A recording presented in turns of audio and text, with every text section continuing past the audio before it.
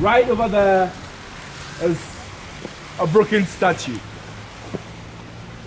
That is one of his statues which was made soon after independence. It used to be a complete statue, initially erected in front of our old Parliament House. But during the military coup that toppled his government, all of his things were unfortunately also vandalized in the process. So the statue was also attacked, and some of the parts eventually broke off. And until recently, even the head of the statue was missing. It was only in 2009 that somebody returned it. Wow. From where? In Ghana, somebody. In fact, it happened to be a woman who was one of his sympathizers.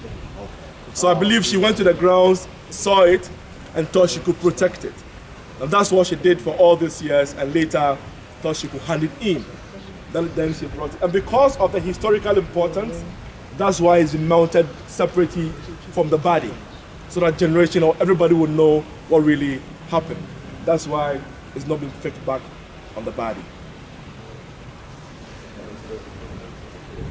So that's the museum. So we come inside.